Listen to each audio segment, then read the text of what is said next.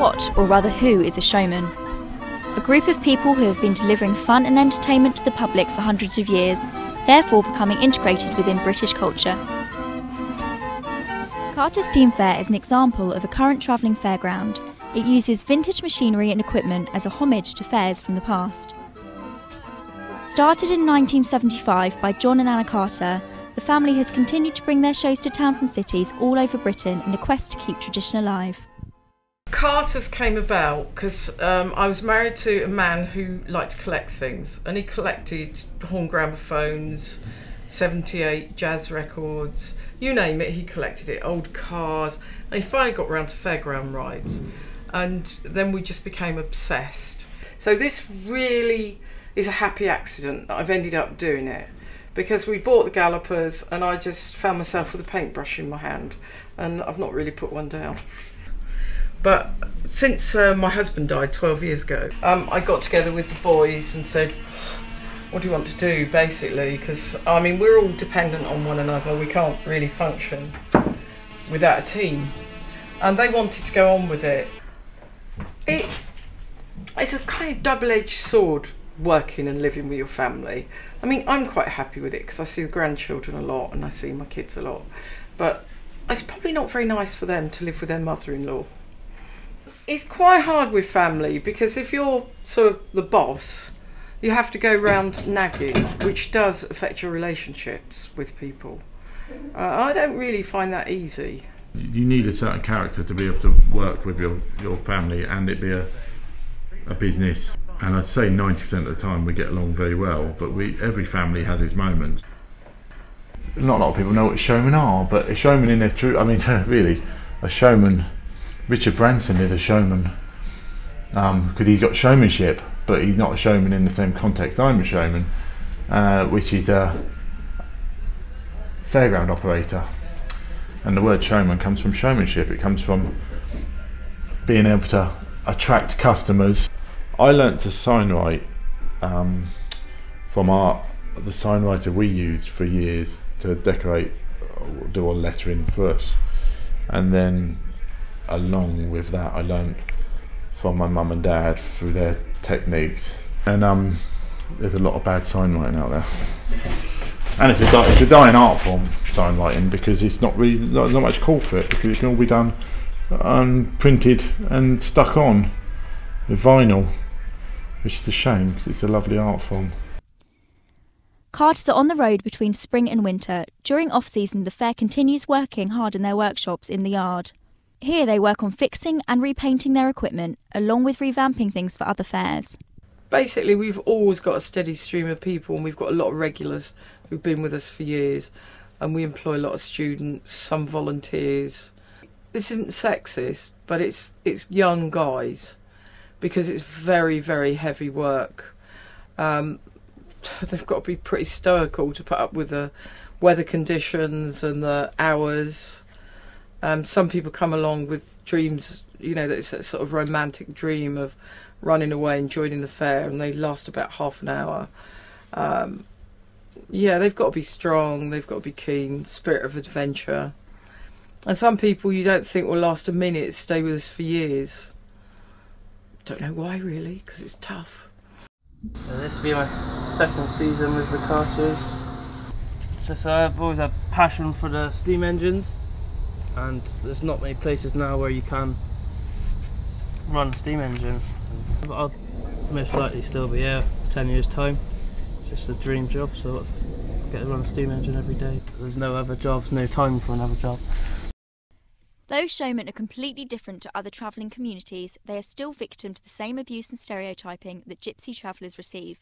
1995, as I remember, we were booked into a site in Uxbridge. We'd never been there before. In fact, no fair had been there before. The council let us to ground and got wind of it, and one of them decided to write a spoof letter as though it was from us to all the residents on the green. And the letter read along the lines of, lock up your daughters and watch out for the lead on your roofs, and expect us to fill the filled a pond up with our waste, which was just unbelievable. And it made the front page of the newspaper 2 weeks in a row, and there was outrage. The council were letting us there, and they'd never seen us. They didn't know anything about us. And then we turned up, and they loved us. I've been called a gypsy bitch, which I think is quite nice, which rather surprised me. And people assume if you live in a caravan, you're not quite up to scratch. I think the thing that really brought it home to me, I had some very upmarket people turn up one day, and they wanted to see in my living van, and I opened the door to show them, and they went, "Ew, books," as though they were absolutely amazed that we could read and write. So you are really stereotyped. It's very frustrating when I'd say 75% of people out there don't know the difference between a showman and a gypsy. You get lumped in the same as they do, and of course they're not very popular. There are good gypsies, bad gypsies, there are good showmen, there are bad showmen. It's something that gets very tedious when people expect you to be dishonest and a surprise. In fact, whenever I've been given too much money, which is quite often, people pay you £1 too much because they think it's £2.50 when it's £2 on a ride. When you give them the £1 back, maybe 1 in 100 will say thank you.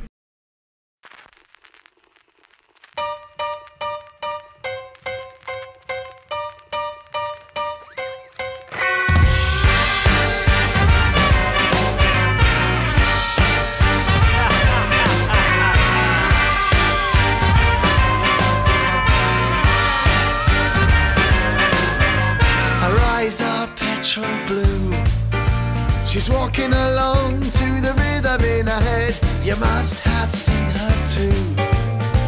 There's danger in a girl when her hair is flaming red. She caught me by surprise, my life was still just compromised. At first she never said a word, and in this song was all I heard. Getting a venue is the most difficult part of taking the show on the road, and each fair is desperate to secure their sites before the others get a chance. Mostly our competitors are modern fun fairs. We don't really have many competitors with anything like our product.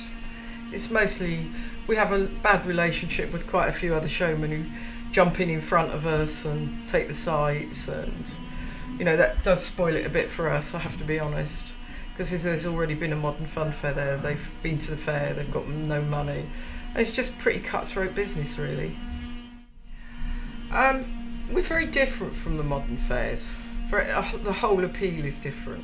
We appeal to families, all ages, and obviously we have a very non-aggressive image. Showmen must maintain a close relationship with the council of each town they wish to visit, or else things are made a lot tougher. Though we were told that Reading Borough Council were very helpful towards carters, when we contacted them they were reluctant to do an interview with us. One department of the council, like the events and the parks, will hire you the land, and then another department takes the boards down and takes you to court and fines you. We live in quite a sort of draconian society nowadays. You have to behave yourself and do exactly as you're told. Last year, 2012, was awesomely bad. We were knee-deep in mud nearly all year. And so not only are you struggling to get onto the grounds without damaging them, but you're paying fines to the council for damaging the grounds.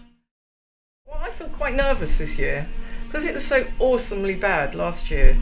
I do feel a bit nervous this year, and I've never felt that way before. Yeah, we're all sort of dreading it.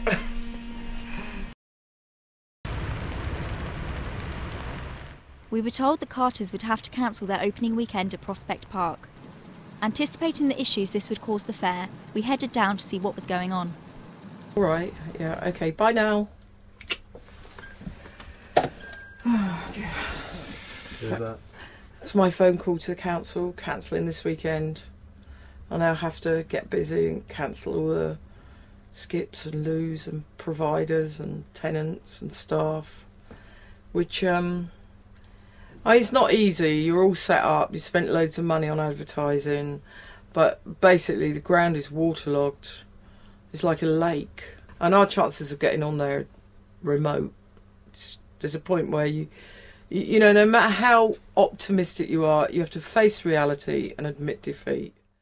Well, it's been a really tough winter. We're all worried about money because the economy is so disastrously bad that we've had a tough winter anyway, because it rained virtually every day last summer for 7 months. I think we had about 3 weekends when it didn't rain, and we lost loads of money, and we lost loads of deposits, damaged deposits. We had to pay to have grounds reinstated. So we're just going straight back into it. Yeah, so it's a bit of a worrying time. Believe you me, when it's like this, the work is 10 times harder, and it's hard enough as it is.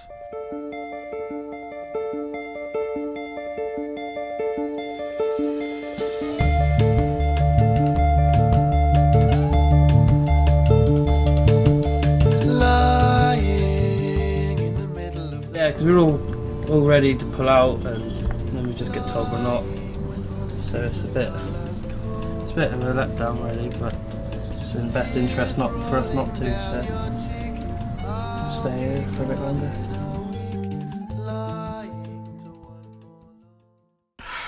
You just have to maintain this positive attitude, and you carry them along with you. We have to get out for Easter. Easter's an important date for travelling fairs. Despite continuing weather concerns, the decision was made to leave the yard and head to Palmer Park in Reading for Easter weekend.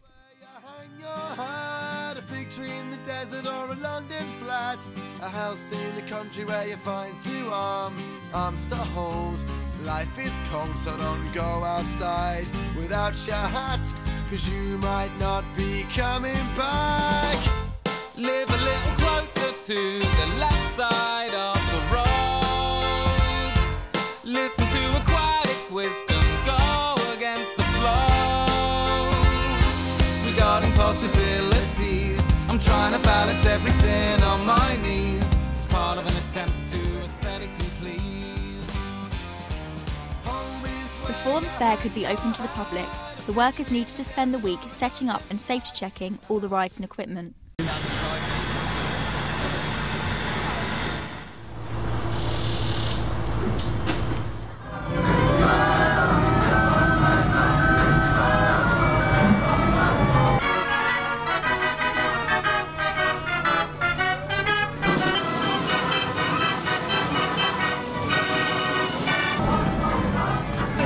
For a long time because they had a problem with the park, but I just applied for it, got it, and they know, the council know we always look after grounds, we try not to damage them at all, so they let us come in. I don't feel unsafe, I think you just have to be streetwise. I'm surrounded by a lot of people and I've got a naughty dog, so I feel quite safe. Unfortunately, every so often you'll get some mindless graffiti which you instantly get rid of, because if there's one bit of graffiti it invites another bit. There's places we've gone to and we've gone once and not gone back again because, yeah, for want of a better description, it's been a SHIT hole, and yeah, you just don't want to be there. We've got family, we've got children, so we don't want to go to places where we don't feel safe. Good afternoon, ladies and gentlemen, and welcome to Voltini Sideshows, where for your edification we present a veritable cornucopia of curious phenomenon and indefatigable feats. Voltini's Sideshows is a truly authentic Victorian sideshow. Utilising a unique electrocution show, the Voltinis have gained a high profile. This year they find themselves touring with Carter's Steam Fair. I'm Professor Voltini, and this is a show I run with my wife. My name is Kirsty Vittorini, and I was brought up in traditional circus.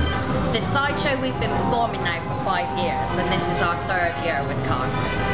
We approached them through a mutual circus friend, because he knew them and knew what it was all about, and he just said you would work so well there and would fit in so well there that you really should go and join Carter's. It costs a fortune to to keep all these rides on them. You know, they're so old, they need a lot of work, the artwork takes ages, you know, they are a dedicated bunch to keep doing this. And I don't understand how they afford to do it, especially when last year, you know, they're not making as much as they have been, they're still paying for everything. I shall attempt to swallow all the way down my esophagus to the pit of my stomach. A 28-inch sabre! I think live entertainment full stop is dying out in England. Britain's Got Talent is contributing to that. I don't like that show at all. I don't think it does live performers that do it for a living any favours at all. The amateurs that work in Pizza Hut or something that go on that show, they get a lot out of it. The people that have been doing it for years seem to get a lot of abuse. They phone us every year, Britain's Got Talent, asking us to do that programme, and every year we tell them no. Because we're professional, we do it for a living, we don't do it for their praise. But I do feel that live entertainment is dying. It's very sad, and if people don't start coming to things like this, you know, we won't be here forever. So that, I don't know. Fingers crossed that we interest enough people. We never have any complaints about the show. People always leave happy. They do enjoy it. It is unique. You know, there's nothing else like this anywhere else. It's just, they've got to keep coming to see it. The electric side of it is completely unique.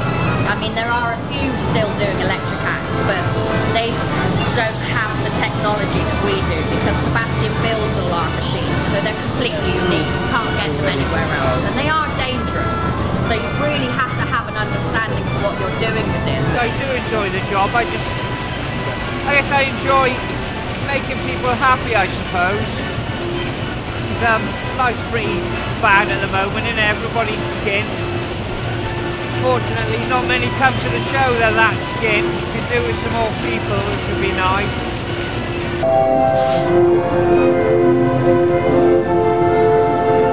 Education and science!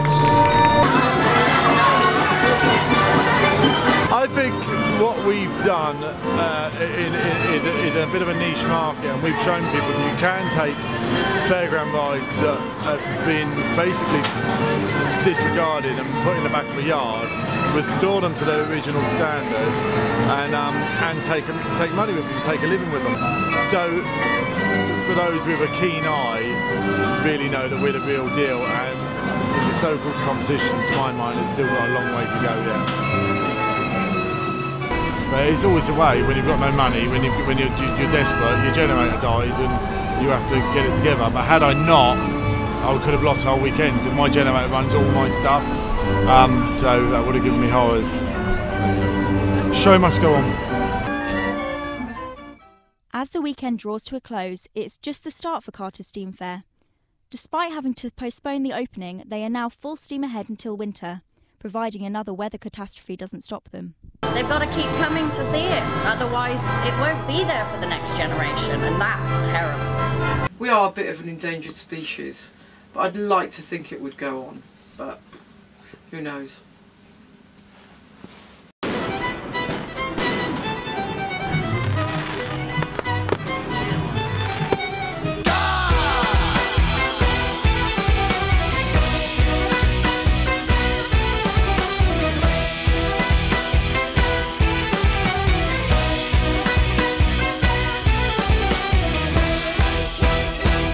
Every time I see you, I get further and further away. Every time I wake up, I'm afraid of the light of the day. Every time I see you, I get further and further